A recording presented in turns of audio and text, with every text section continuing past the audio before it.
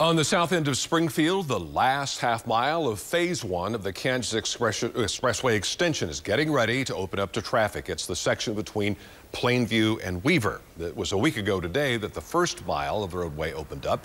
Joe Hickman standing by with more about the latest. Joe? Yes, Steve, we're looking at the tail end of this new section they're opening here at Plainview Road. We're looking to the north. And at some point, those guys are going to take those stanchions down and they're going to open this thing up. They said sometime after rush hour, so we assume not for a while yet. And then we want to show you, this is where it ends. And this is going to be Phase 2. And as you can tell, there's still a lot of work to do. Now, we talked to a woman whose family was actually one of the first to drive on that section that opened last week. And she's hoping to be a part of one of the first to do it again tonight.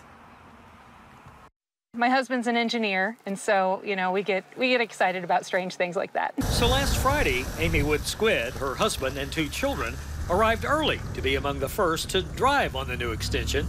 There were a few other cars that had snuck around the cones and stuff before us, but it was neat to see it from a different perspective and, you know, the nice clean road. And they plan on being among the first again tonight. It's just one of those fun things to do with the kids, to get them excited about change and development and progress in the city. Tonight's opening marks the completion of Phase 1 of the $15.7 million project. Drivers will notice the extension has the 4-lane road immediately going down to 2 lanes, with stop signs instead of lights at the major east-west intersections of Weaver and Plainview Road. Lights and additional lanes are possibilities in the future if the traffic volume warrants it, but as far as when that occurs, I don't think we know that yet. And someone has already used the 10-foot sidewalk as an extra driving lane.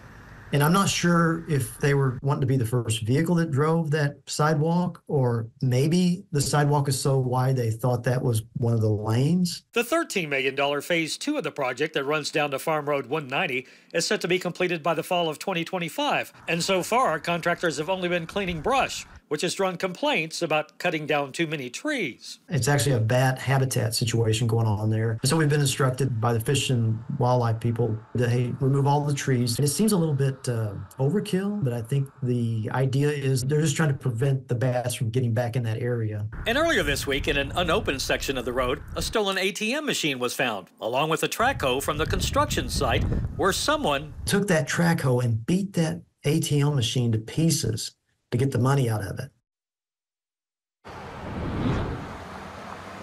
So, they already got a lot of stuff going on here, and they have not found who did that, by the way, and the ATM machine is gone by now.